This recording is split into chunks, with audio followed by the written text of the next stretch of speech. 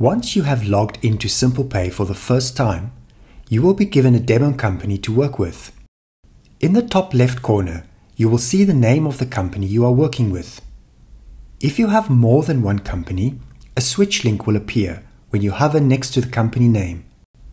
Clicking on this link allows you to change the company you are working with. In the top right corner, you will see the profile icon. This icon allows you to access various profile management pages. The Companies page allows you to add and delete companies in your profile, switch between companies, and set a company as a default company when logging in. The Billing page allows you to manage your billing preferences.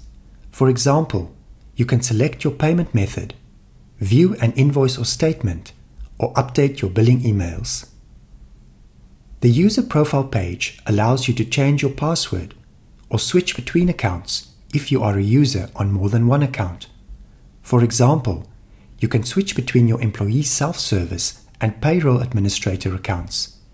You can also enable two-factor authentication on this page. Manage Users allows you to give other people access to your account, with various permission roles determining the restrictions placed on such other people. You can also remove users in this section. The Notifications page allows you to see all notifications that SimplePay has issued to its users regarding new features, upcoming maintenance, or legislative changes. The Logout option allows you to sign out of your account when it's not in use to ensure that your payroll information remains secure and protected. To the left of the profile icon is the Help icon. It gives you access to a wide range of useful articles and videos on our help site and allows you to send an email to our support team should you need further assistance. The Employee search bar to the left of the Help icon allows you to quickly access an employee's profile by searching for an employee across all pay frequencies by name, employee number, passport number, or identification number.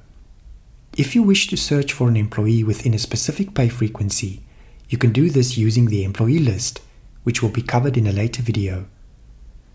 The chat icon in the bottom right corner allows you to start a live chat with our support team during office hours. This allows you to get speedy assistance for short queries while you are working on the system.